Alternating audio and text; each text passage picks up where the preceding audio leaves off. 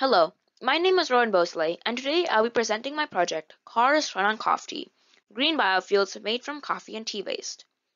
Before I start, I would just like to say that I made sure I followed all the necessary safety procedures. According to the USDA, the world produces about 16.34 billion pounds of coffee per year, and about 3 to 4 billion pounds of coffee waste is generated from this. Decomposing coffee/tea waste releases methane, which has a global warming potential up to 8 times greater than carbon dioxide. Coffee and tea waste can be used for biofuels, but they are too expensive.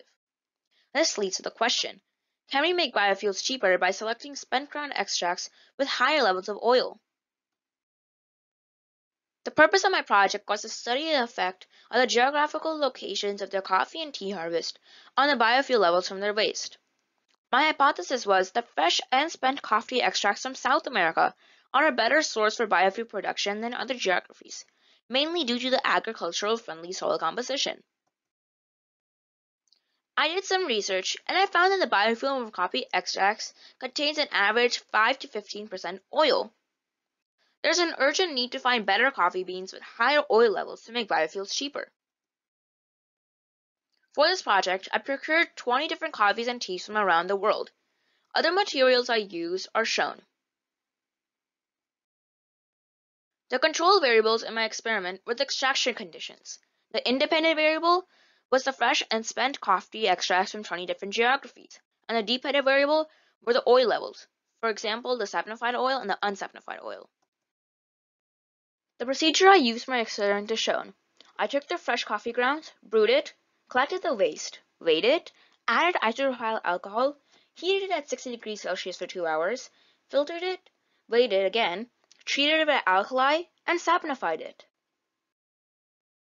In order to measure the viscosity of the oil, I devised a method called the penny pebble test. In this test, I measured the time it took for the penny and the pebble to travel from the top to the bottom of a graduated cylinder. The general assumption is that more viscous liquids will have more oil.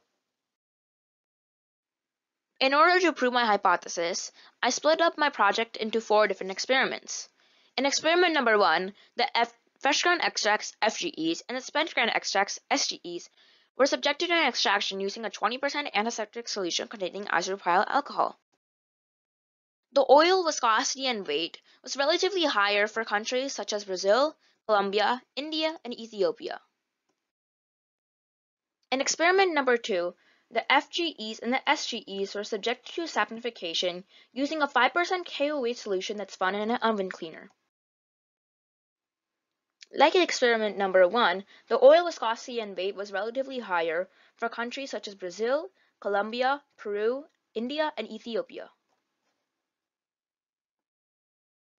In experiment number 3, the SGEs were subjected to coconut oil extractions. In labs, hexane is usually used instead of coconut oil. The weight was relatively higher for South American countries such as Brazil, Colombia, and Peru. In order to analyze the data I collected in the past 3 experiments, I wrote a Python code that took a weighted average of the 9 data points. In the end, the Python code displayed an arbitrary value, and the higher the number, the more biofuel that coffee or tea could. After plotting all the arbitrary numbers, I noticed that my hypothesis was correct. SGEs from South American countries do have higher levels of biofuels. Experiment number 4 was a scale-up. Coconut oil was added to a saponified oil in a separating funnel. I shaked it and added a saturated salt solution to break up the emulsions. In the end, I collected the oil layer and weighed it.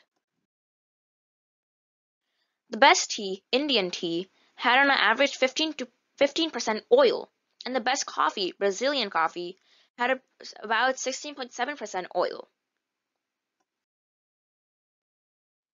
In conclusion, the results supported my proposed hypothesis that South American countries do indeed have higher levels of biofuel.